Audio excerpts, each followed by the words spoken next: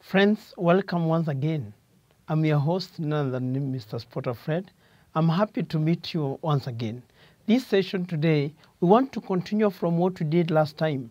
Remember last time we introduced accounting for banks or preparation of financial statements for banks and other financial institutions. We looked at some of the definitions, we introduced the objective of IAS 30, and we looked at some of the definitions. We then looked at the disclosure requirements and the preparation of the financial statements. In fact, we even prepared a financial statements format that will be required or expected of you.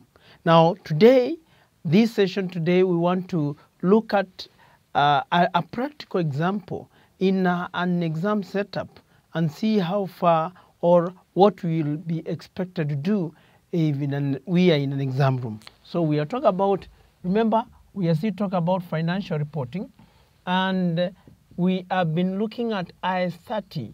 IAS 30, this is banks and other financial institutions.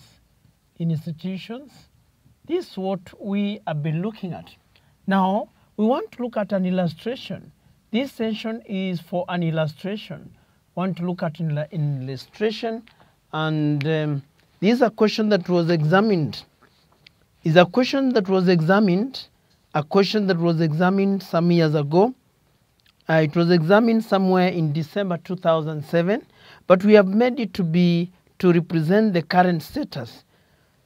Now, this is a bank. These are financial extracts of a bank, and that's what we want to do. So don't forget, when we come to the financial statements of a bank, you mainly be required to prepare the statement of profit or loss. You'll be required to prepare the statement of financial position, but in most cases, you're not told to prepare the notes to the financial statements. Now, here it goes. The following list of balances was extracted from the books of BD Bank Limited as of 31st December 2016. We have a cash and balances with Central Bank of Kenya. We have the government securities. We have the deposits and balances due from other banking institutions. We have other investments. We have interest receivable. We have and other assets. We have advances to customers. We have amounts due from other companies. Property, plant, equipment. We have interest income. There is staff costs, directors' fees, maintenance of equipment, depreciation expenses, auditors' fees, contribution to deposit protection fund, operating lease rentals, legal and professional fees, other operating costs, fees and commission income, foreign exchange income, other income, provision for bad and doubtful debts, income tax expenses, interim dividend paid, interest expense, savings account, fixed deposits, current accounts, and others. Customer deposits, we have deposits and balances due to other banking institutions. We have interest payable and other liabilities. We have ownership capital. Revaluation reserve, we have retained profits as at 1st January 2016. We have acceptances and letters of credit, foreign exchange forward contract. Additional information. 1. The directors have proposed a final dividend of 1234 million. 2. The bank had guaranteed customers a total amount of 4863 million and commitments to lend of 55077 million as of 31st December 2016. Required 1. Statement of profit or loss account for the year ended 31st December 2016 and statement of financial position as of 31st December 2016. That's exactly what we need to do. That's for 10 marks, that's 20 marks. Now, if you are to prepare a statement of profit or loss account or a statement of profit or loss account, friends, you need to remember the order.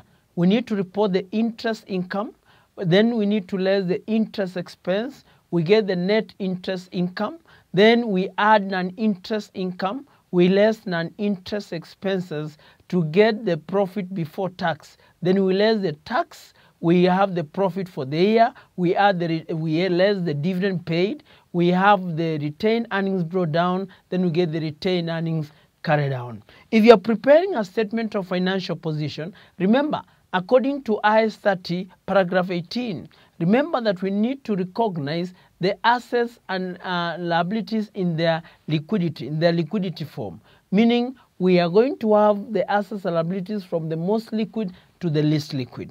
So we have the assets and liabilities, then the shareholders' equity. That's not a big problem. These items, you can analyze them first. Like now from the beginning, we have the cash and balances. If you look at them, cash and balances with Central Bank of Kenya, up to the point of property, plant, equipment, those are only assets. And in fact, they are already from the most liquid to the least liquid. So we are going to arrange them that way in the statement of financial position. We have the interest income. There's the loans and advances to customers. There's the treasury bills, advances to other banks and other debt securities. To get the gross income, those are the elements we are going to add together. Then we have the staff cost, that's an interest expense, directors' fees, maintenance, depreciation, auditors' contribution, operating lease, legal and professional fees, other operating costs, that is non-interest expenses. We have we have fees and commission income. Then there is also foreign exchange income, then other income, that's an interest income. There is provision for bad and doubtful debts, that's an interest expense. We have income tax expense, we have the interim dividend paid, we have the interest expense, and we have the savings account, fixed deposit, current accounts, and others. Those are interest expense that will be adjusted to determine the net interest income. Customer deposits, that's a liability. Deposits and balances due to other banking institutions, that's a liability. Interest payable and other liabilities, those are liabilities. Ownership capital is equity. Revaluation reserve is equity. Retained profits is equity. But we have acceptances and letters of credit. That's an off-balance sheet item. Foreign exchange forward contract is an off-balance sheet item. Addition information number 1, the directors are proposed a final, that's a post, that's an off-balance sheet item. Number 2, the bank had guaranteed customers a total amount of 4863 million and had commitments to lend. You know, they're guaranteed and they have commitment. Those are guarantees and commitment to lend. Those are off-balance sheet items. Now, without wasting time here, friends, we need to prepare these items. So you come and say, we need to prepare the statement. We need to prepare the statement. The bank is BD. Is BD Limited Bank. BD Bank Limited. Let me say that. BD Bank Limited. Statement of profit or loss account for the year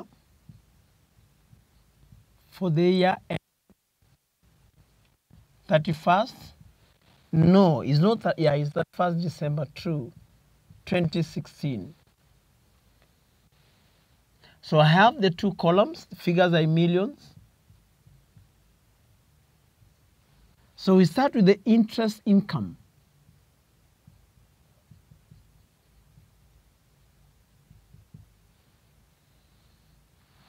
Interest income, we have loans, interest on loans and advances. Interest on loans and advances. We have interest on loans and advances to customers.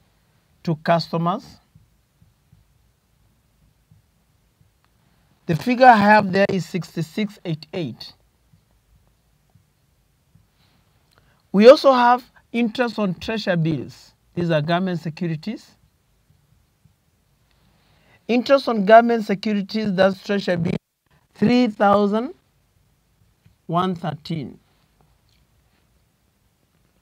Then we have advances to other banks.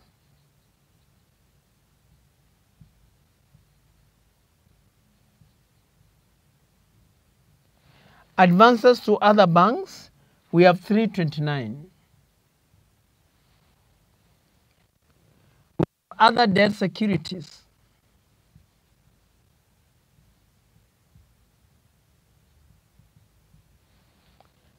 Then there is 120.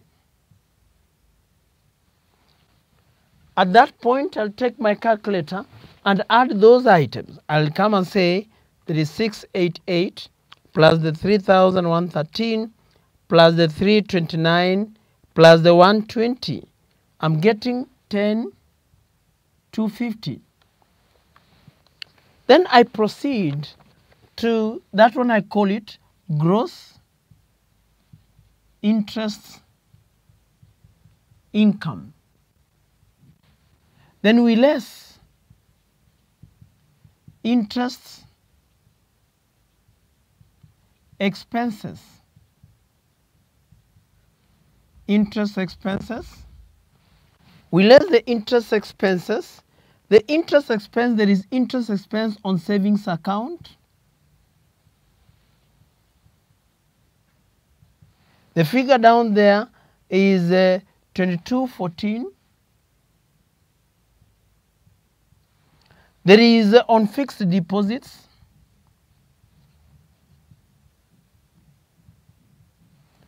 That comes to 804. There is current accounts.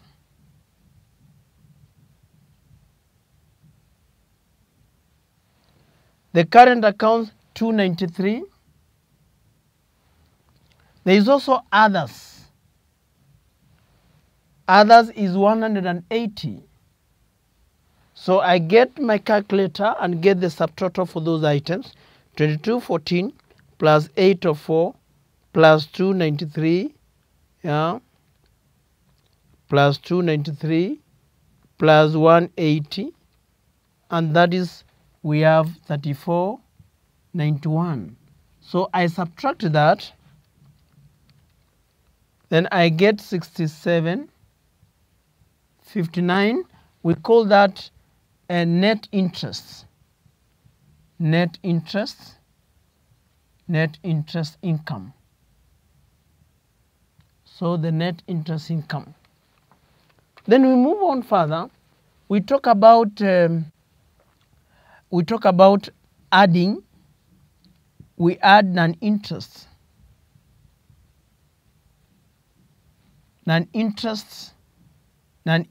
income.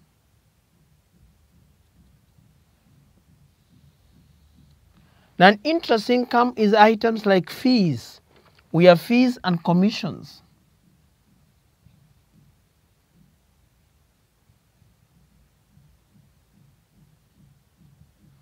Fees and commissions income.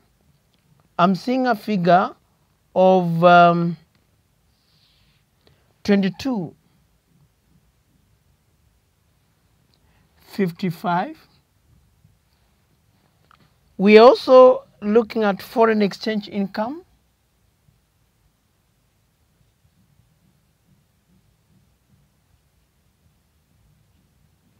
We are seeing a figure 1185. There is also other incomes. Other incomes, I'm seeing a figure of 111. Then we get the total income. So I take my calculator and add those items.